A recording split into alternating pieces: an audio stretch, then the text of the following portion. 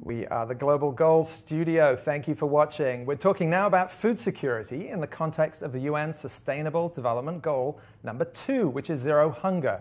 And we are delighted to be joined by 3 people for whom food security is a passion.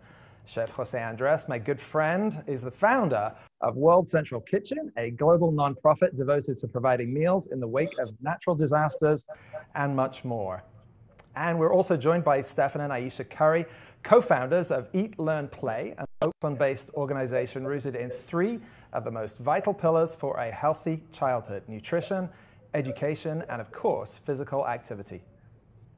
Full disclosure, José and I have collaborated on several books together, many meals, and countless rum sours. So, José, this summer alone, America has experienced so many disasters: the hurricanes, the droughts, the wildfires, all the way up and down the West Coast in flames. Meanwhile, World Central Kitchen has been extremely busy cooking several millions, tens of millions of meals in hundreds of cities.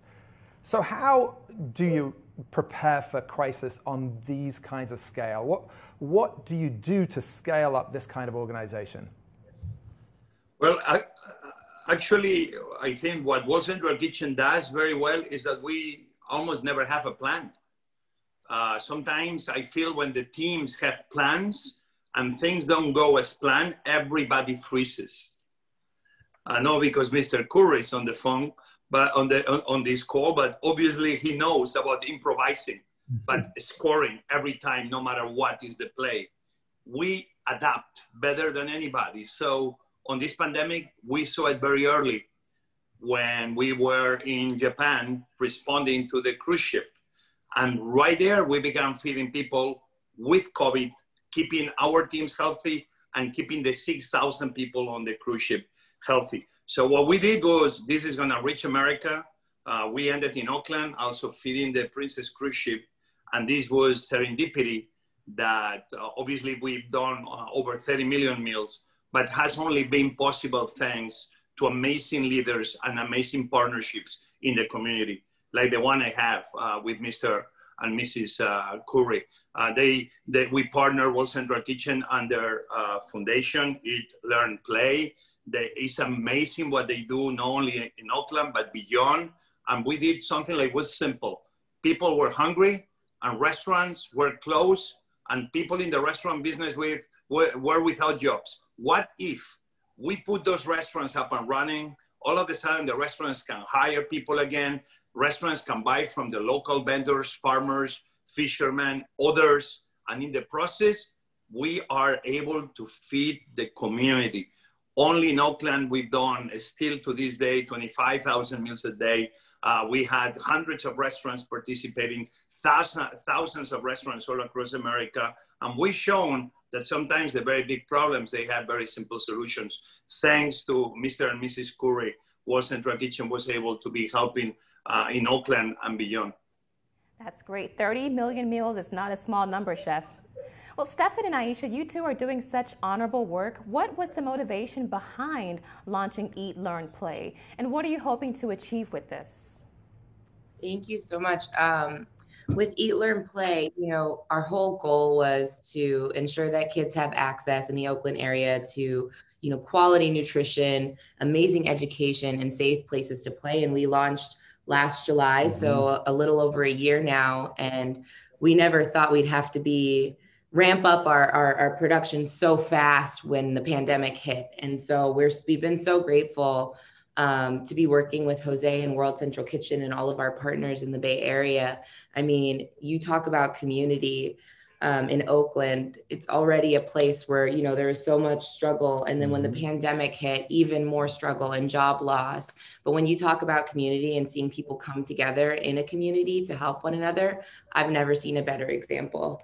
So it's been really amazing, this full circle model that Jose and World Central Kitchen has created, being able to help reopen so many restaurants, over 130 restaurants now in Oakland, 70% of which are minority or woman owned. And I just think it's been so spectacular what's happened so far.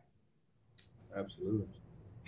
No, she said it great. I mean, I think it's just in terms of meeting the need right now. The need is continuing to grow, so the work needs to grow right along with it. And I think to Jose's point earlier, Chef Jose and Ayesha's point, it's about community. It's about the partners that you get to work with and amplifying each other's mutual interests and pulling as many resources as possible so that it, the work is going to the right places. It's a great partnership. Please stay with us. We're going to take a short break. We'll be right back after this message. You're watching the Global Goal Studio.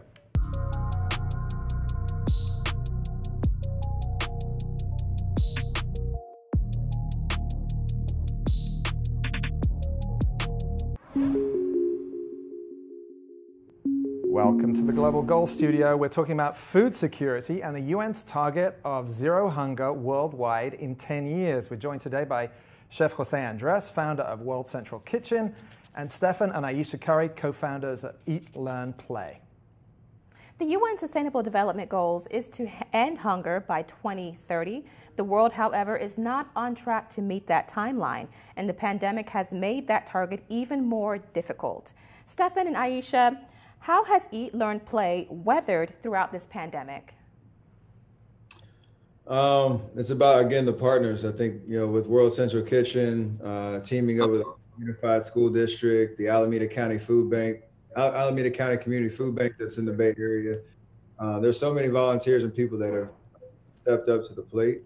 And as you kind of meet the need on the ground level, continue to get meals where they need to go, open up as many restaurants again, get people back into the kitchens, that's huge. And then as you think, down the road, trying to hit certain policy issues that will continue to, prioritize the need that kids have for just a basic meal that will hopefully get them started on their day and through their year.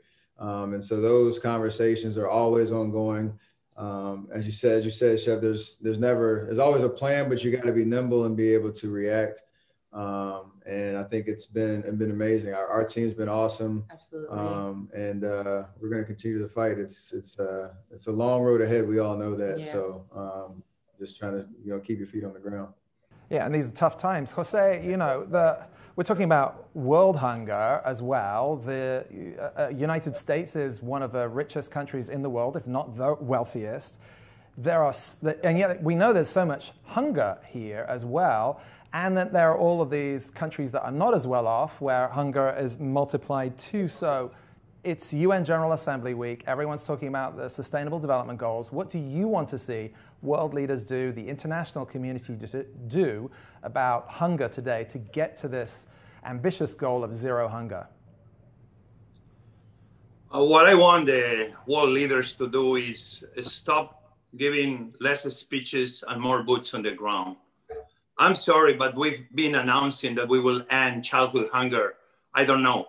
I'm 51 now, but I remember being very little and being celebrating when I heard on TV, we're going to end childhood hunger by the year 1990. Quite frankly, let's face it, we're far away from it. I don't think we can be clapping. I don't think we can be feeling successful, even if sometimes seems that is little improvements. But the reality is this, even in countries like America, in countries in Europe, on paper, some of the richest countries in the world, we still have a big gap. And we have especially children that often they don't know what they're going to be eating tomorrow. We have to start giving the speeches, but then putting the resources and be bold. The 21st century is a moment to be bold. We must announce that hunger will be eradicated from the face on earth, and we should put all the mechanisms in place to achieve that. One community at a time, we can do this. If we end food deserts in every city in America, we can be closer to do this. We need to stop throwing money at the problem and start investing in solutions that make sense. That's why boots on the ground is the only way forward. And this is for anyone. It's not just about supplying food for the table, it's also about supplying jobs as well. Why is it so important to be able to do both, and what has been impacted? Ayesha, you can go first. Yeah, I think it's such a full circle issue, right? A lot of these small-owned businesses, small-owned restaurants, these are the people that are struggling and that are needing meals as well when we get into a situation like this. And so being able to have this full circle model to be able to help the restaurants reopen, give back some jobs, reduce the unemployment rate just a little bit where we can. I mean, it makes such a difference. And so I think everything just goes hand in hand. It really does. Absolutely. And really tactfully, she's talking about even with, the produce that might be going unused in the, in the supply chain, and getting those packages to the right families in a timely fashion, so there's not waste, and you're still being able to support the industry as a whole. So this is the learning curve for everybody in terms of what has been at stake for in the last 6-7 months, and it kind of points to there is light at the end of the tunnel, hopefully, but how long that is, and to get to a point where we're truly making an impact to eradicate hunger across the board, that's a big part of the equation. To pull off, thank you for what you're doing. Sadly, we cannot talk about hunger all day. We have to leave it there. Thank you, Stephen and Ayesha Curry, and also my friend José Andrés. The racial and economic disparities that have long existed in this country have only been widened by the coronavirus and amplified by the most recent acts of injustice. People around the world are coming together with greater urgency to demand action. At Bank of America, we know we all have a role to play to overcome the very real consequences of systemic racism and inequity. This includes individuals, governments, nonprofits, and the private sector. Racial equality and economic opportunity are deeply connected. That's why Bank of America has committed $1 billion over 4 years to address critical gaps in affordable housing, access to healthcare, employment and job skills, and the resources small businesses need to succeed. We can do more, and we need to do more now to further advance racial equality and economic opportunity for all.